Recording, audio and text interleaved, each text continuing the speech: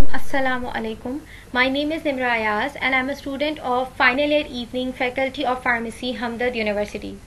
This video assignment is based on a topic that is explain the terms of spurious and counterfeit drugs mentioned in the Drugs Act 1976. So what are counterfeit drugs? Counterfeit is all about drug label and its packaging.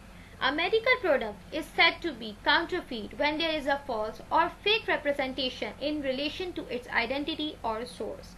This applies to its container or other packaging or labeling information. Counterfeiting can apply to both branded and generic products. Counterfeiting medication is very profitable for criminals.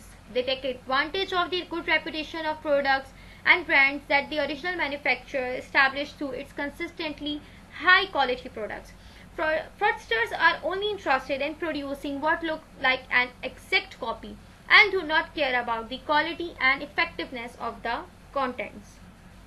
Medicines are used to treat diseases and to promote health. That is not important to counterfeiters. They are not interested in providing patients with a medicine that is equivalent to the original product, even if a fake drug contains certain active ingredients. These medicines have a lower quality or quantity of the substance.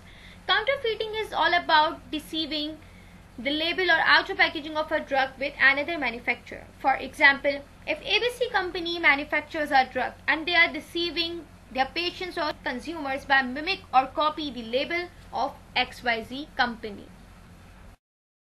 As you can see in this picture, these both labels are so similar that you can't distinguish that which label is authentic or not.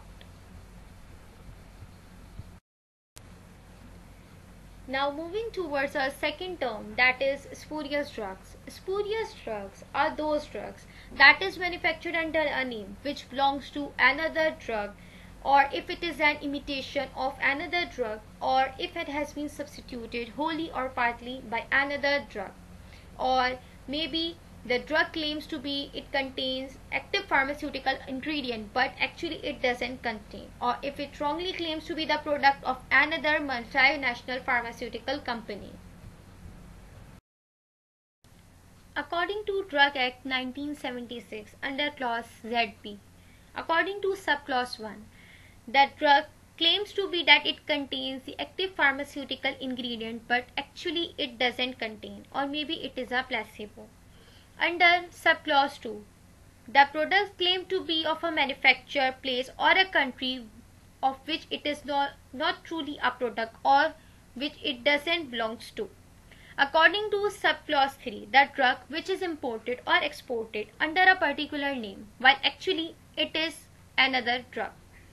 According to subclause 4, the label which contains the name of an individual or a manufacturing company which doesn't really exist, or maybe it is a fictitious.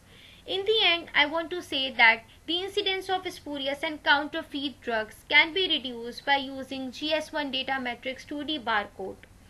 The practice to make spurious and counterfeit drugs is a crime if any person commit this crime.